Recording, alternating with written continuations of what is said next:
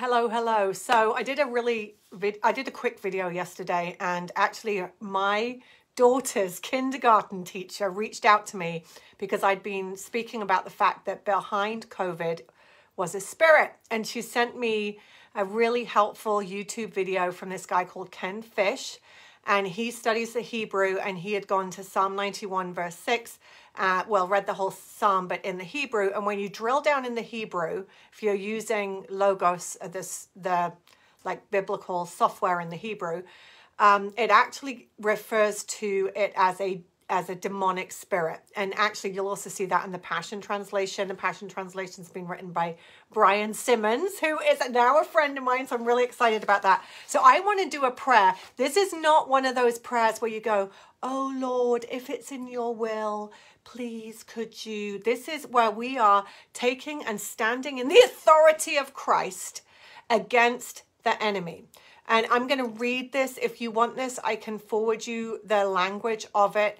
But I know one person, one of my friends right now is in ICU. He's he's a friend at church. I don't have direct access to him. And I have another friend who, her mother or father is in ICU. So basically this spirit is called Keteb. That's Qeteb. And in the Hebrew, you can say that as either Keteb or Ketev. And this actually was, it's a spirit. It's a spirit behind it's a demonic entity, and it was behind every plague or pestilence that has been on the earth, according to the Hebrew writers and the priests. So when you pray this, it is really important that they hear your voice. So whenever you're casting out spirits, you don't do it kind of in your head. You have to speak it.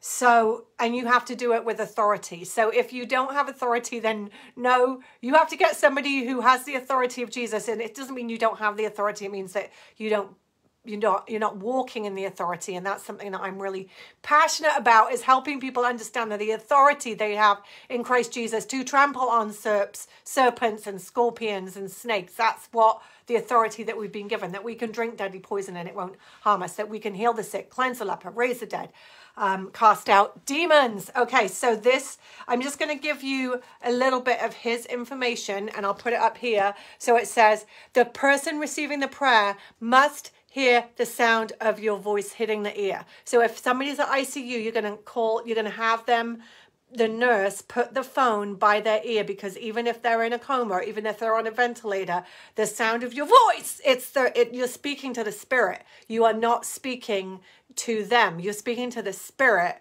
that has overtaken and given them this sickness. And by the way, just so when Ken did this the first time on this prayer call, there were 3 people who had COVID, and 3 people were instantly healed.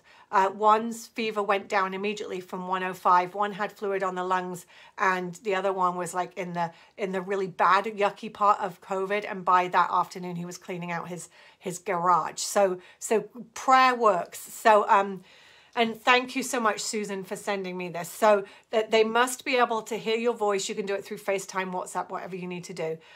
You can download the prayer. You have to talk in the authority and walk in the authority of Jesus. You do not have to put hands on them. In fact, now when I'm, based on what I learned from Catherine Crick, because I've done so much street ministry, I now will not be touching people, especially when I'm praying for them to get delivered. But when you're then anointing them or filling them up with the Father's love and the anointing, that's when you can place your hand on them. That's my personal preference. Okay, this is a prayer of deliverance.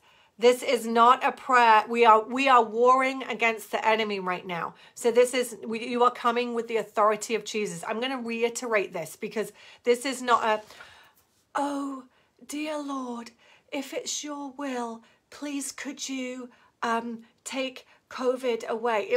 We're not doing that, okay? We are coming against the demonic forces of hell, from the pit of hell, and we're speaking to Keteb. So you have to be firm, and we come to assert the authority of the kingdom against you. Get out, really firm, super important. You can actually say, get out, come out, or leave now. Now, when I was listening to this, because I did a 7-day water fast, as some of you know, ended on Saturday night, and I started getting a sore throat, and my friend said, my pastor friend said, this is an attack, and I was like, yes, I know it is. And so anyway, we went through that. But when he prayed this prayer on YouTube, I actually, something did shift in me. So I had COVID about 1.5 years ago, and I know a lot of people have results from that. Like a lot of people lose hair after they've had COVID. So I don't actually know if he mentions hair in this, but I'm going to make sure my hair is covered too. But I definitely got like something released from me when he prayed. And so I'm going to pray this, send it to your loved ones. Okay. Get to the person, remind them that I am here right now to pray for you. Jesus is going to heal you. Jesus loves you. Jesus is ministering to you right now through me. I come in the name of the King, in the authority of the kingdom of God. This is not a spell. This is based on authority and faith in Jesus.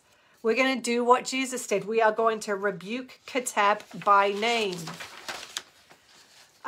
So what we're going to say is, Keteb, in the authority of Jesus Christ, the risen one, I command you to leave now. Get out, come out. The apostles used to say, come out. It doesn't really matter, but if you feel more comfortable saying get out, you can say that.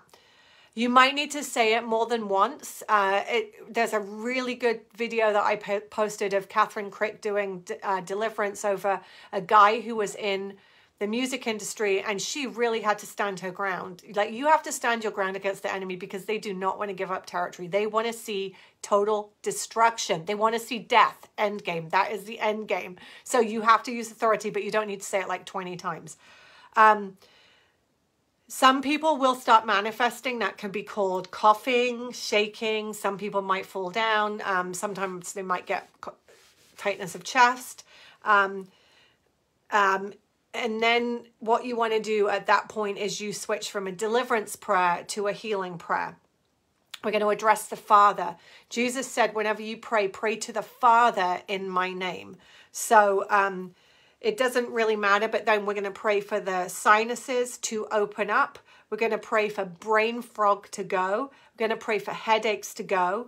Father, would you heal the sinuses, clear the brain fog, take away the headaches in the name of Jesus. Father, would you heal the throat and take away any damage done by Keteb? Will you heal the lungs? Some people's lungs become like jelly, but others crystallize and harden. Pray for the lungs to become like normal tissue again, for all jelly and hardness to go away. Father, would you restore the lungs to become like normal tissue again, and for all jelly and hardness to go away? And for lungs that are hard and crystallized, make them normal again. We want to pray for the stomach and intestines, the diarrhea, if there is any. Pray for the liver and kidneys. Father, we ask you to touch the liver and make it healthy, and heal any effects in the kidney that COVID has tried to bring. Father, also please heal any body aches and pains. When a spirit is present, we won't get very far with healing until it's gone. That's why we have to pray for deliverance before healing prayer. So when there's no complications, it's pretty easy. Just stop and bless each body part and pray healing, and then you're done. So I just wanted to share that because it was sent to me yesterday, and this was right up my alley because we were talking about this yesterday, or I was. And the really interesting thing was I was so close to deleting that video because I kind of went all over the place on where I was. The Lord's been doing so much, and there's such an amazing story to tell. So anyway, I'm really glad I didn't delete it. And there's so many people that are coming against, struggling with COVID still 18 months later, because of course we're being, and we're not allowed to treat with the real treatment. But you know what? We can treat with the blood of Jesus and command in the authority that we have. And if you want to learn more about authority, just go read Ephesians 1. It talks about how Jesus has authority over every principality and power, every name that ever was and is to come, and it's all for the benefit of the church. So Ephesians 1 is a really great book on the authority, and so use this prayer, learn this prayer. If you want me to send you a copy of it, just message me via Facebook Messenger and I will get that out to you. And if you want to see the YouTube video, I'll post that in the comments as well.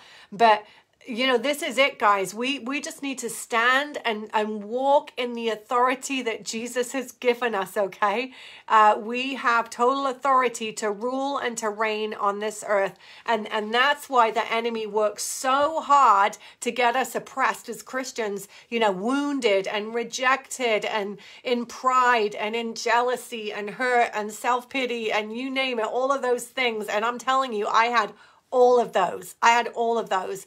And in this journey that I've been on in the last year and a half, where I was, you know, wanting for one thing to happen in my life. Hi, Ralph. What actually ended up happening was the Lord was just working deep in me. And it literally was like the Matrix and going deep. It was like a rabbit hole. It's like, first I want you to deal with bitterness and unforgiveness in this area of your life, Claire. Now I want you to deal with words that you've said.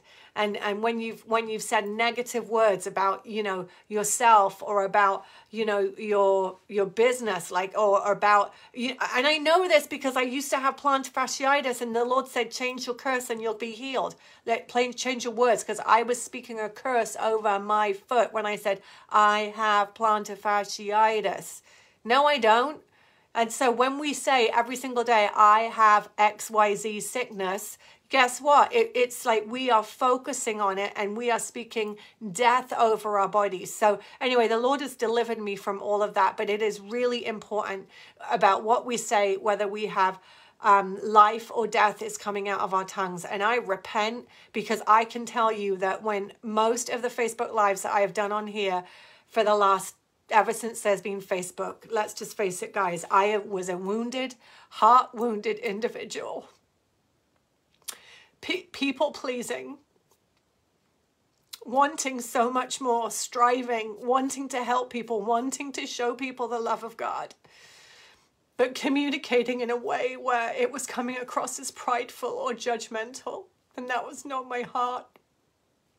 And the Lord started something in me about a year ago. It wasn't a year ago, it was in the summer. And Pastor Manuel came up and he said, Claire, and he didn't know me. He said, the Lord's going to use you to heal the brokenhearted. And then he said, but there's a massive wound in your heart and he wants to heal you first. And I'm crying because of the work that the Lord's done. Because at the time I was so prideful and I thought, oh, I dealt with my father wound like when I was 15. And I was afterwards, I was like, Manuel, do you think you're referring to the father wound? And then he started sharing about his father, and I just started weeping.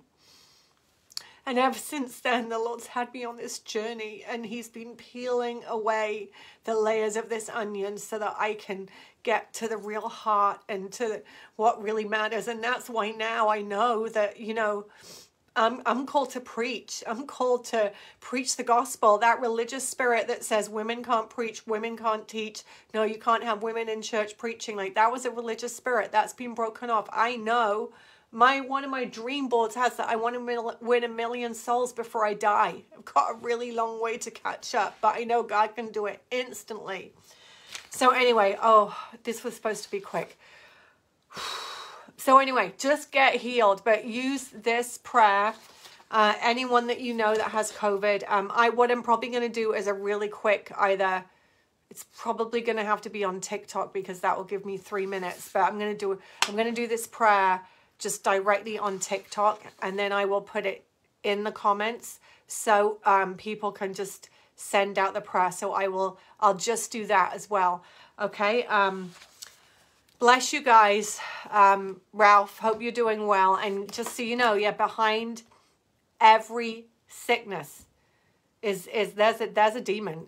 I'm just going to say it. I know when that doctor said that last year on America's Frontline Doctors, they were like, oh my goodness, she believes in demons. And they completely mocked her. But you know what? praise God that you have no signs. And just rebuke that. You need to rebuke the spirit of Katab right now.